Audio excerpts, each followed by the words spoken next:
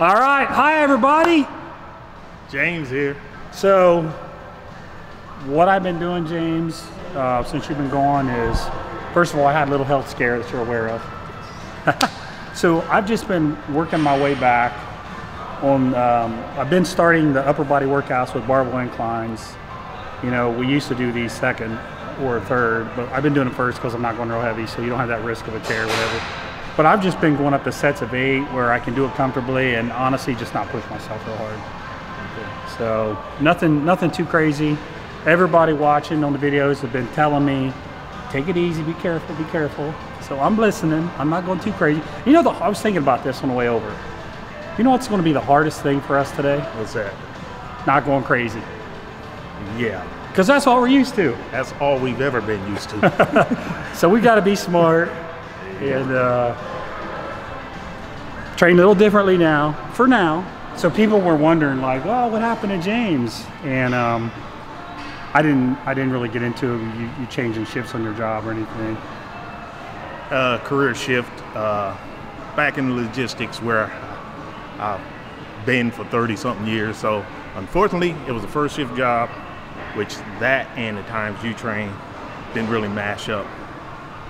I missed a lot of the gym, but after a certain point, I got a home gym, so I started getting slowly back in it. With things happening now, the COVID-19 and stuff, the job thing changed, so back open for days and back in here with my man. Yeah, so what happened was the virus slowed down his business and he lost his job because of it. So, you know, it's amazing. I don't want to downplay the virus, but I know more people that have been impacted by losing their job. Yes.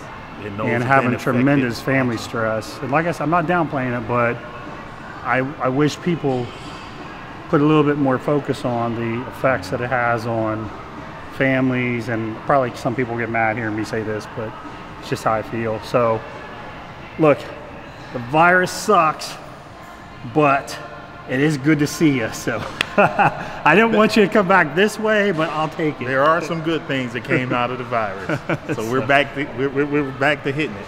And the good thing about James too is he's real smart with his money. He's not out there going crazy, blowing all of his money, so he's in good shape. You know, I try to tell you guys, keep that emergency fund. So, so we're in good shape. James is in good shape. So what we've been doing is I've been going up 5 pounds every time I do barbell inclines. I've been doing 3 sets of 8. So I'm trying to think. Today's Thursday. So Monday I did a quarter and a 10, I believe. I think I did 205. So I would try to do 5 pounds more on each side. So we're going to move on to slight incline dumbbells. We just got a little slight, probably like a little 10-degree angle here. We'll do the 80s today. I have been doing like sets of 8 with it. I'm going to try to do 3 sets of 10. The first set I did, I probably could have done maybe a couple more reps, but it was getting pretty close to failure. So again, just working the intensity back, being real careful. So 3 sets of 10 here.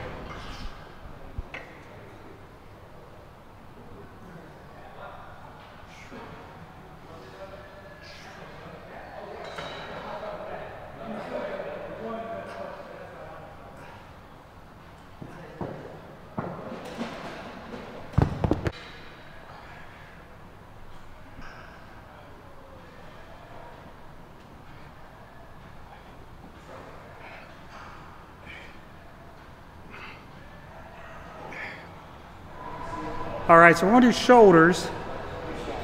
I stole this straight from Dana Lynn Bailey.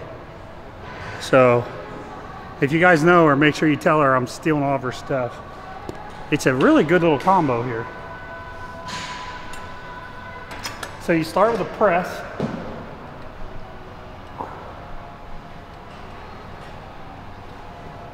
And then step back.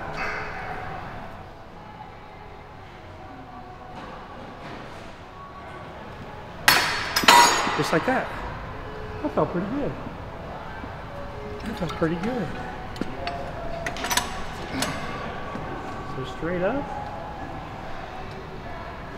How many reps? So you can see right here on James's shoulders and upper pecs, this whole area is working really good right there.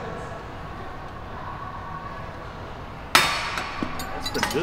Not bad, huh? So a couple things I noticed with this, when you're pressing, you got to really focus on keeping your elbows tucked. Your elbows kind of want to come out like that. And then when you're doing the row, I would rather see you step back instead of doing a straight upright row. I'm not a real big fan of weighted internal rotation, but if you step back, I think you're okay. So real good combination here. Add some weight when you do the second part of the superset. What we're doing is 4 sets here. On the overhead press, we do about 8 reps, and then we do about 10 after that.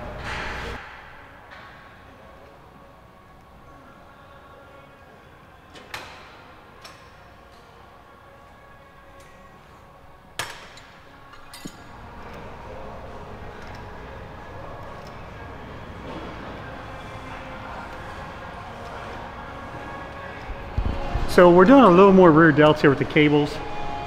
We're just doing 2 sets of 20. The reason why I'm doing the cable is because I don't like bending over right now to do the dumbbell swings or any of that stuff, because I get lightheaded from my blood pressure medicine. So I'm gonna stand up and do these, and a little bit safer for me right now. Whichever hand you have on top on the first set, just switch hands on the second set, put your other arm on top. So just 2 sets of 20 here.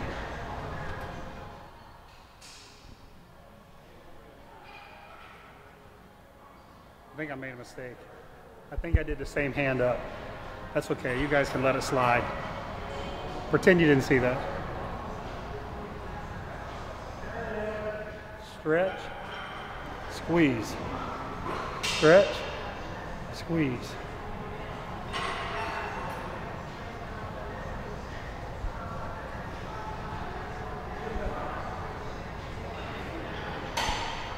Okay, I lied. I'm not doing 20. Good Lord, that burned. All right, so we're moving on to banded chins. This is the most underrated back exercise. I really love these. I love how you can maintain perfect form, get up nice and high into the movement. And I also don't want to do any bent over rows, because I was telling you I get dizzy. For now, give me a month. I'll be back to doing the rows. So 4 sets here, about 8 to 10 reps.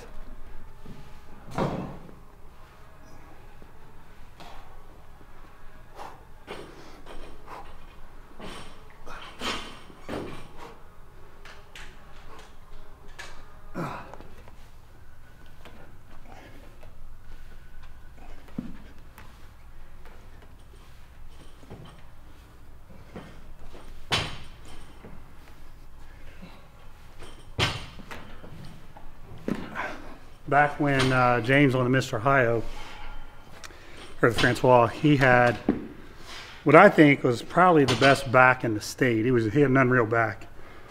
And I remember when he would diet down, I remember I was doing my sets of 8 to 10 on the chin-ups.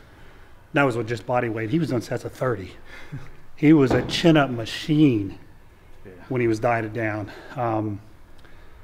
But we're gonna have to, you got some pictures, right, of your back then? I got pictures of them. All right, we're gonna put some pictures up so you can see his crazy back in the day. I like doing like a medium grip. I like doing overhand grip too. I don't really like the underhand chin-up grip. I just feel it forces your wrist kind of into an uncomfortable position, and then it can strain your biceps tendon. I've seen people irritate their biceps really bad. So I like to do these overhand.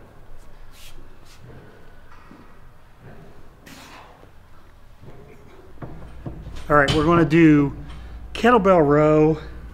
I don't wanna be bent all the way over, but using the bench, I can kind of stay upright. And I wanted to do some kind of row. So I didn't really want to put my chest on a pad and put all that pressure on my chest. So this is, if you remember, this is the form that Jordan showed. God, that's been like a year. Muscle Doc, Jordan Shallow. He showed me this form many many months ago. So we're basically starting here and kind of pulling this way. So it's more this way. Good stretch.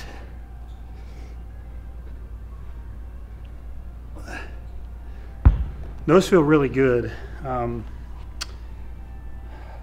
So hit 3 sets of 8 like that.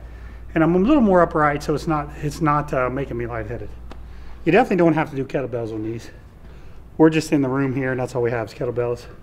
But you can use a dumbbell on this. There's nothing special about the kettlebell. Although I will say this, the kettlebell you can pull in tighter to your waist, and you can lock in your lower lat a little better. So I do think there's a little difference when you kind of lock it in at the bottom.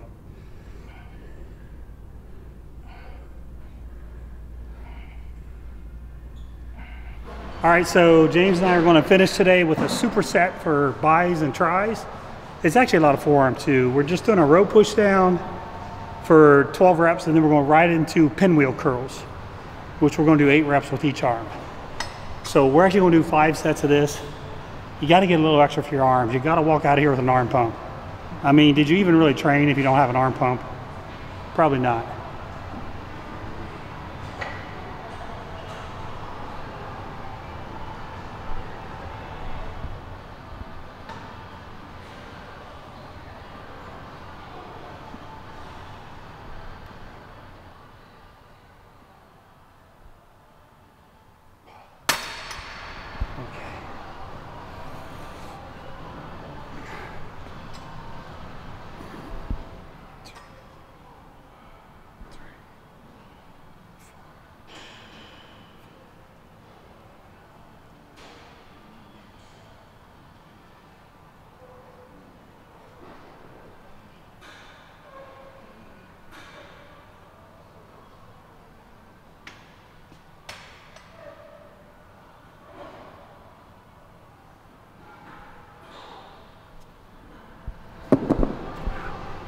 All right, well, that's it for our little upper body work. It's just a getting back into the groove workout. So if you want to see more James, let me know. But it's good to be back in here with you again, man. That's right, brother. Good to be back in here. So we had a good time today. We're just working our way back up. So appreciate your all support, and we'll see you next video.